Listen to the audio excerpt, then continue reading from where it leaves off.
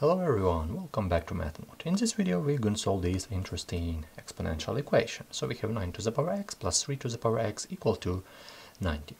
So how can I solve it? Take a look. This is easy case because we have 9 and 3 and we can express this 9 as 3 square to the power x plus 3 to the power x equal to 90. And take a look, we need to know about the rule of interchange. So take a look what I'm going to do. We can multiply this, because if we have a to the power x raised to the power y, we can write it as a to the power x, x times y.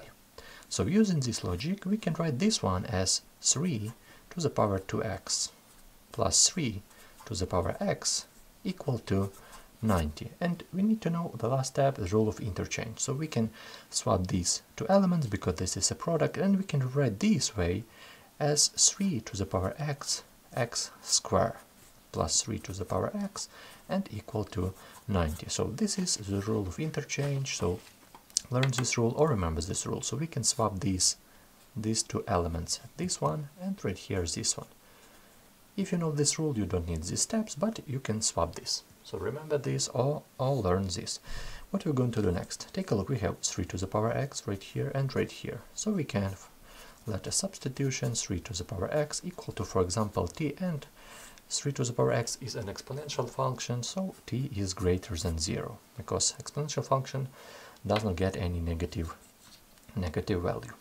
So which equation we will have? We will have t squared plus t, and I bring this 90 on the left. And now we will have quadratic equation, because we will have classic quadratic equation. From here, a equal to 1, b equal to 1, and c equal to minus 90. And it's not hard to put all of these elements in our formula, so t1 and 2 will be equal to, we'll have minus b minus 1 plus minus square root of 1 plus 4 times 1 times 90, and of course dividing by 2. And let's find this. Let's find this answer. Take a look. Right here we have 361, and if we find square root from here, this square root equal to 90. So take a look what we will have. We will have minus 1 plus minus 19 and dividing by 2. So as you can see, we will find two roots. The first one, t1, will be equal to, let's take with the plus sign, we will have minus 1 plus 19 and dividing by 2, we will have 9.